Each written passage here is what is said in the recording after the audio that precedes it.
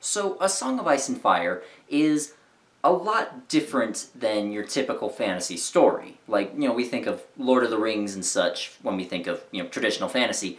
And a lot of people have discovered the series in recent years and thought, well, okay, this is great, because it's really dark, it's a little more realistic, has less magic in it, it follows a relatively small cast of characters that we actually see it through, rather, that we actually see the story through, but the overall cast is still huge, and just, things like that. And so, sometimes people ask me for recommendations, or they give me recommendations, for stuff that, if I liked Game of Thrones, I'd like this, and, that sort of thing. And so today I just thought, you know what, let's talk about if you like A Song of Ice and Fire, if you like the following a decent-sized cast of characters, if you like the dark fantasy elements, or playing with fantasy tropes, or whatever, then you might like some of this other stuff. And none of this is going to scratch every itch, obviously, like, George R.R. Martin has a pretty specific style of writing and all that, but this should give you something to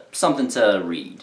Okay, so the first thing I have is the Mistborn trilogy, and I did contemplate whether or not I wanted to put this on there, because while it is pretty dark overall, it isn't nearly as hopeless as A Song of Ice and Fire feels sometimes, and it has a lot of violence and all that, but it doesn't really have sex the way that George R.R. Martin has, and all of his works really have. So I did consider not putting this on there, but the more I thought about it, the more I realized, you know what, yeah, it belongs on there, because it is still a pretty dark story. It does still follow a relatively small cast of characters, and it does still play around with traditional fantasy tropes.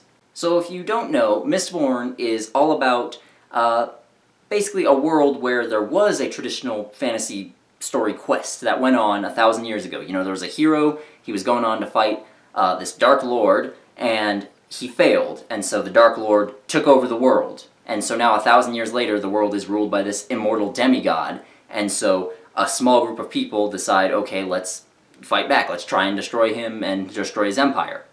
I already reviewed the whole trilogy. If you want to go watch those, feel free, but overall, right now, I'm not going to go into a lot of detail. I just think, you know what, if you're looking for a dark, sort of dreary, depressing story, then okay, go for this. It's not as bad as A Song of Ice and Fire, but, go for this. This is great. It has, tons of violence and action. It really doesn't shy away from that sort of thing, so, again, that's great. And it follows a smaller cast. We don't really have the sprawling character lists that we have in A Song of Ice and Fire, and the POV characters, we only get, like 6 or 7 altogether throughout the whole series.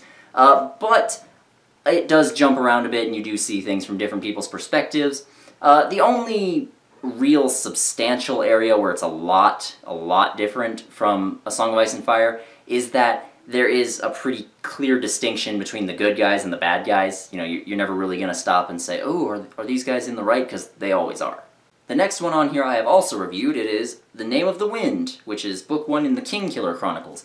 Now this one is also a little different than maybe what you would expect, but I think it works as a recommendation. I think if you really, really like A Song of Ice and Fire, you'll probably think that The Name of the Wind is at least decent.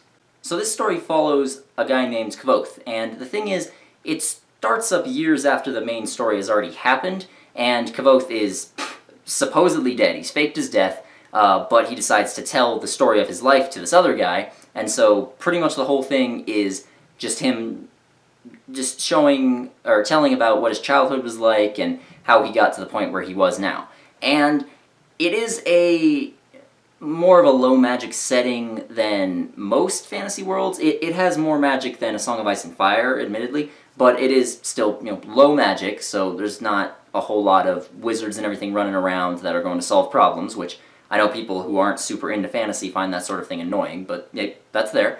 And again, it is pretty dark. There's, violence and sex and stuff that it doesn't shy away from it, is the thing, because I don't think that any of that makes a story good on its own, and I don't think many people would disagree with that either, but it's just that it doesn't shy away from it, so it really does make you feel like, okay, yeah, there's some brutal aspects to this world, and it feels very real and very in your face. The only thing is that this has a much more focused narrative, so if you're looking for like a sprawling political thriller, this probably wouldn't be up your alley. Next up we have the Night Angel trilogy, and I don't have a copy of that anymore. I used to, but it's gone now.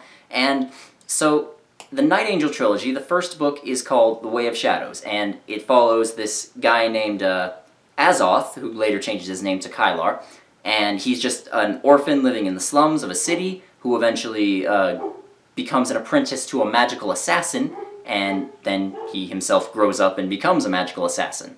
Now this one does have the political thriller aspects, so if you're looking for like some maneuvering and assassinations, backstabbing, that sort of thing, the Night Angel trilogy has some of that, yes. Particularly in the first two books, the third one not quite as much, but that one's more wrapping up the trilogy. And again, you have the character of Kylar, who is not really a saint. Again, this one, there's not a whole lot of moral ambiguity, but Kylar is not a saint. He is an assassin, he does kill people, and while he does try and usually do the right thing, he doesn't always succeed at it. And so this one does fall into more that moral ambiguity area that a lot of people look for. And beyond that, again, you know, lots of sex and violence and all that, and it is kind of dark and dreary and a little depressing. And for me, that is one thing that I felt the series went a little too far on, but a lot of people disagree with me. They think it's actually a really good example of grim dark fantasy. And so, yes, if you're looking for that sort of thing, then feel free, go ahead. The only thing is that this one does have, you know, a lot more magic in it. So if you're someone that doesn't really like that, if you like, you know, George R.R. Martin's way of doing it where magic is still extremely mysterious and every time it comes up you're a little nervous about it, then you probably wouldn't like this one as much, but it does have, you know, following multiple characters, and it does have political thriller aspects, and is pretty dark and all that. And then we have The Expanse. Ta-da! And, okay, so this one isn't fantasy. I know, it is science fiction. But it's really, really good science fiction, which has basically been called Game of Thrones in space a million times, and honestly, in this case, I think that, yeah, that is an appropriate label. So the first book I just showed you, Leviathan Wakes, that one only follows 2 characters. But the later books start having 4, 5, 6 POVs, so, you know, it does have that spread out sort of way of telling stories, or way of telling the story. And so if you're looking for that, that's great. And beyond that, even though it is science fiction, yes, it is fairly hard sci-fi. So again, you could look at softer science fiction technology as almost being like magic in the land of fiction, because, you know, it doesn't operate on real-world logic. But this one, being harder sci-fi, it relies less on that sort of thing, and so you could, in a weird way, compare it to a low magic fantasy setting. So the first book starts off with this guy named Holden, who is the protagonist throughout the series, and he is just on a ship, an ice hauler, which takes, you know, ice from the rings of Saturn and brings it into the inner solar system so that people have water, and his ship gets attacked and blown up, and they don't know who did it or why exactly, but Earth and Mars are the 2 main military powers in the solar system, and both of them kind of sort of think the other one did it, and look, things get complicated really quick, and just it goes to shit really fast. And I really can't go into a lot more detail about it because the whole series later on takes on a much, much different form. But I will say that, yes, this is more of a political thriller. It has plenty of backstabbing and maneuvering and that sort of thing. So if that's what you're looking for, then yes, this is probably great for you. And again, it is pretty dark at times. It doesn't shy away from the more brutal side of life in that world, and it is kind of morally ambiguous at times. Not really, but then you remember we're seeing it through the eyes of these characters who are usually all on the same side, so it does kind of make sense that it wouldn't seem as ambiguous as it really is. The next book I also don't have a copy of, or rather I do, but I couldn't find it. It is The Black Company, and this one I did a review on a little while ago, and I didn't think it was particularly good. But I think if you're a really big Song of Ice and Fire fan and you're really hankering for something similar to it, you might be... I think you'd enjoy it. So the first book in the Black Company series follows a mercenary company called the Black Company. Hey, who would have thought? And essentially they wind up working for this evil empire of sorcerers that want to take over the world. Or rather, one major sorcerer called the Lady who wants to conquer everything, who already tried to conquer everything, but she was sealed away a long time ago, as well as her little cabal of other really powerful evil sorcerers. Now this one, again, is a much more focused sort of story. It only follows one character, really, but it has, you know, all the darkness, it has all the political maneuvering, it is a more high magic setting, yes, but I think that a lot of people will be able to look past it because it doesn't seem too bullshitty. They don't use it as a way of solving all their problems. And probably most important, it does play around with those traditional fantasy tropes a lot. Like, there is a prophecy and a chosen one and stuff, but the way it comes about is considerably different than what you would normally think. And again, with the moral ambiguity thing, these guys are, you know, they're the bad guys and they're working for the bad guys, but the other side isn't necessarily angelic either. So with this one, we're getting outside the realm of fantasy again, and into the realm of alternate history. So this one is the Great War Trilogy by Harry Turtledove. Woo! And so, a couple of months ago, I did a world-building analysis on the Southern Victory series, and that one is like 11 books long in total. But the Great War Trilogy is one that's sandwiched in the middle there, and it just follows what happens in this world during the events of World War I, which is, you know, the Great War. And in their world, they call that the First Great War, and then later they have another one, and they call it the Second Great War, so World War I, World War II, that sort of thing. Anyways, and I think that even though this one's in the middle, you can pick up on it really, really quick and just get absorbed into it.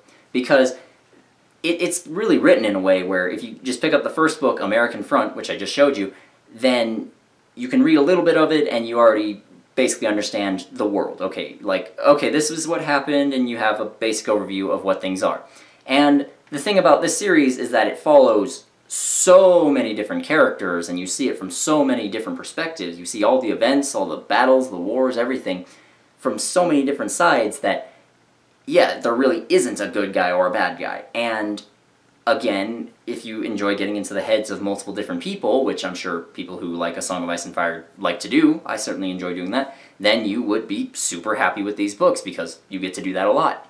And if you enjoy the more sprawling narrative of A Song of Ice and Fire, if you enjoy, you know, all the political maneuvering and all that, rather than just having one character's journey from point A to point B, which, you know, I'm not saying that's a bad type of story or anything, I just know a lot of people don't like it as much, then yes, you would definitely really enjoy these. And I've been meaning to do reviews of the whole series at some point. Like, I will eventually, I know. Like I did the world building analysis, I will do a review of the first book in the series at some point, okay? I'm sorry, I'll get around to it. The last one here, we are moving outside the realm of literature, but back into the realm of fantasy, and I have Berserk. Ta-da! So Berserk is actually a manga series, but it is probably the best example of grimdark fantasy I've ever read, because it's fucking amazing. So the story starts off following this guy named Guts, or who's known as the Black Swordsman, and he has this brand on his neck, which means that every night demons try and come and kill him, but he's able to fight them off because he has this giant fuck you sword which is bigger than he is. And this is actually one of the only series I've ever seen where someone has a gigantic sword like that and other characters actually comment on how odd that is. But anyways, and I really don't want to spoil more than that without... because you find out pretty early on that there is a lot more to it, and it goes into Guts' backstory and everything, and I really don't want to get into that now. So yeah, there's just a guy who's being hunted by demons, and he wants revenge on some people, and that's all I'm going to tell you plot-wise. But I will tell you that basically every character we follow in this is super interesting, okay? They all have a lot of depth to them, they all have, like, dark, kind of fucked up parts to their psyches, but they're overall trying to be decent people, for the most part. Because Guts is, you know, kind of a psycho at times.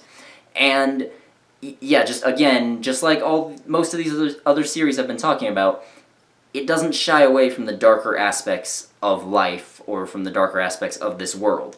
And again, to some people that would probably be off-putting, and I know at times it is off-putting for me too, but the thing about Berserk is that it never feels exploitative and it never feels too edgy. It always feels like it serves an actual purpose in the story. So that's about all I got for you today. I just wanted to thank Des Brennan and all my other patrons, who their names should be going across the screen now, so if you see your name on there, thank you, you're awesome. And check out my page and see what other kind of stuff I have on there besides just having your name on there, because there's some other goodies that you can get your hands on if you want to donate to me. And, bye.